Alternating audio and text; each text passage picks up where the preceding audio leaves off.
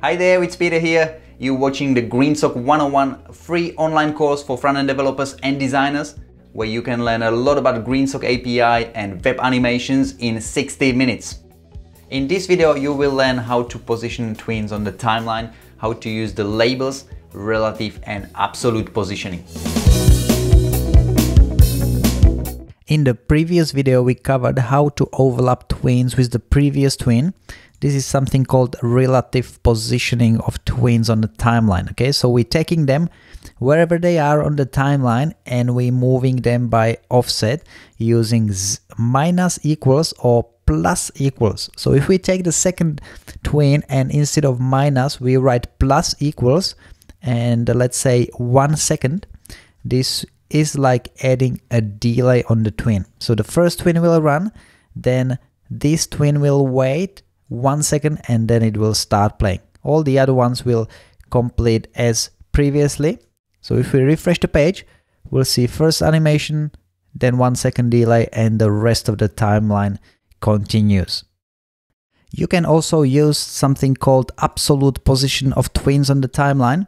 If we take the image and instead of minus 0.15, we write 3, this image tween will run at the 3 seconds mark. So the timeline will play, and when it hits 3 seconds, this image will be animated in. So if I refresh the page, we've got the heading 1, intro, image 3 seconds in, and all the tweens following. Okay, this is something called absolute position. So if we take the last two tweens and we'll make this 2 and 2.5, we'll see that the H2 will come into the view 2 seconds into the timeline, followed by the list items and then the image at the end. If I refresh the page, we'll see H2 coming in, list items, and then the image. Okay, so the order is no more following the order of the tweens in here because we're including them in absolute position.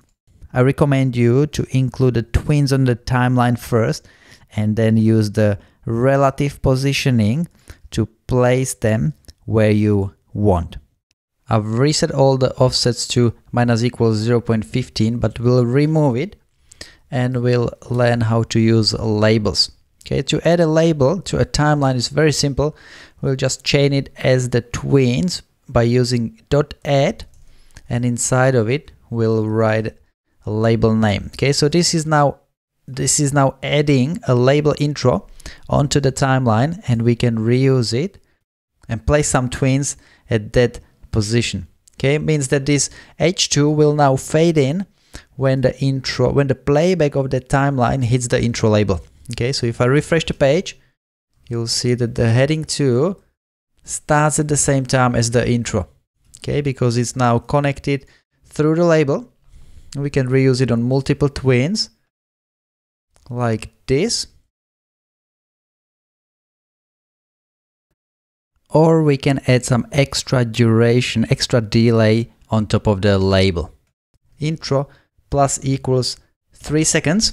This means that the tween of the H2 will happen at the intro label plus 3 seconds on top of it. Okay, so H2, intro's in a view, and 3 seconds later the H2 comes in. We'll keep exploring the GreenSock API in the following video, but if you want to download the working files and follow me step by step and also watch the whole course without the annoying YouTube ads, then hop onto my website and sign up for free. The link is in the description, and I'll see you in the next video. Bye.